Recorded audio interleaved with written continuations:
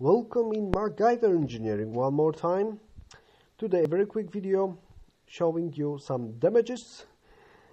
This is what's left of a lawnmower, which was a type of without the wheels, the one hovering above the ground on the thin air that is pushed there by a turbine which is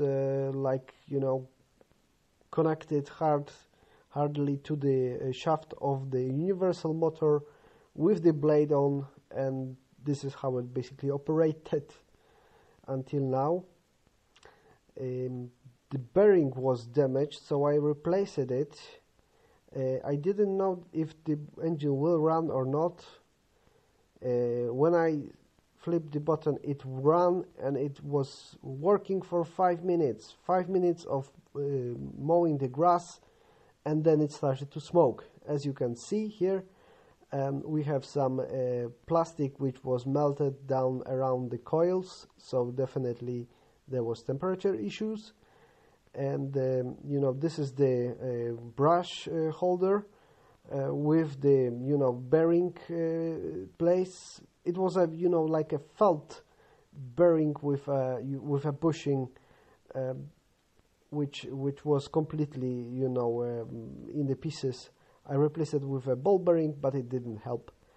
This is the funniest part. Just take a look at this rotor. The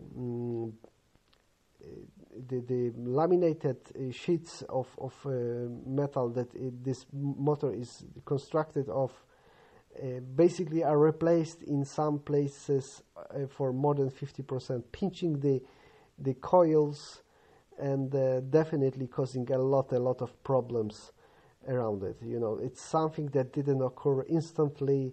It wasn't like a crashed spark and bump and then that it's damaged.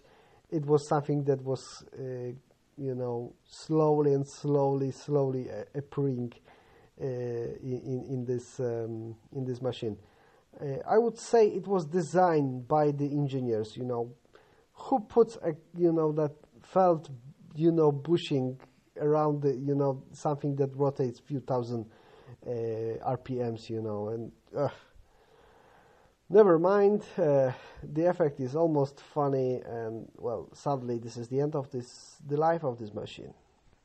More videos coming soon.